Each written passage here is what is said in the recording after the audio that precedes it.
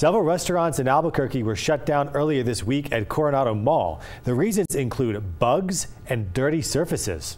Monica Logroño explains which restaurants were initially shut down and who's back open.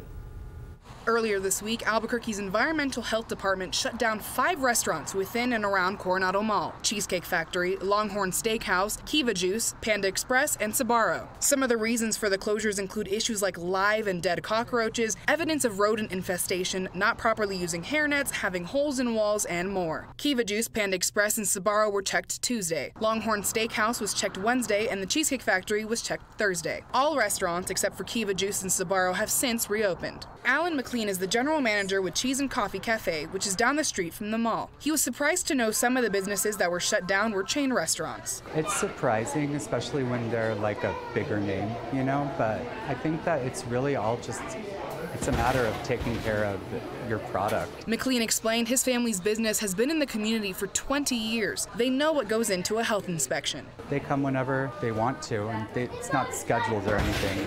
And then he comes in and just kind of like goes with one person around the kitchen and, takes temperatures on everything. That's huge. Your temperatures, just really keeping everything rotated. McLean says some of the most important aspects of the check is food temperature and proper labeling. On your cool tables, all have to be a certain temp. All of your hot products have to be a certain temp. Everything in your walk-in cooler has to be a certain temp. And labeled and dated is huge too. I would say, well, no, really just the label and dating and your temperatures are key, but then cleanliness too, just making sure that everything's clean, like throughout the day, just constantly checking and cleaning and cleaning. Monica Logroño, KOB4.